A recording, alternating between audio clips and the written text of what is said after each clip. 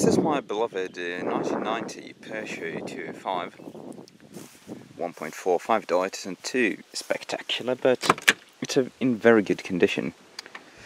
Now, as you can see, I've torn basically the entire interior, or rather the entire dash, apart, because some time ago it got this weird issue where the parking brake light would just randomly turn on, and it would flicker and be all horribly annoying.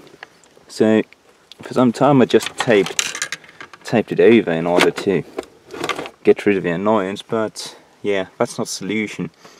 So at first rattling this parking brake lever about I made the problem go away momentarily, so I figured maybe the switch is stuck. So I took that apart, cleaned it out, no siree, it's fine. So then I took the dash apart and checked if there was a short to ground between the switch and the dashboard, which indeed there was not.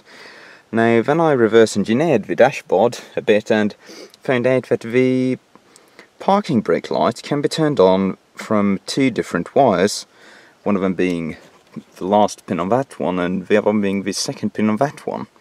So I figured maybe this one was shorting out to ground, so I figured maybe there's a wiring loom problem, because there are some rather sharp turns on these cables, and as you can see the French cable routing isn't really the most tidy job. So I took the lower part of the dash out and started tracing the wire which was shorting out to ground, and I also took the undercover of this rather special fuse box out in order to check if there was a bad solder joint or some weird short, which indeed there was not. And after some more fiddling I found out that the cable didn't even run to this box, so taking it apart was entirely unnecessary. The cable did run to this connector, and disconnecting it made the short go away. So I then figured out that the short has to be downstream on this connector, which runs on through into the engine compartment through here. And going to the engine compartment, I noticed there's a green wire coming to this relay box, which is a bit weird since these I believe are for the headlights. So I took that apart, removed the relay, and there wasn't a cable running to there. Then I started digging around in front of here, where I know there's been some wiring issues causing the horn not to work sometimes, but I can't really find the proper green wire, and disconnecting the cables here do nothing. And then I noticed there's a green wire coming to the brake reservoir. Weirdly, this one has the yellow dots, which means it's a different cable, but then also this one is a plain green cable, and indeed disconnecting that makes the short go away. So, what do we have on the actual reservoir?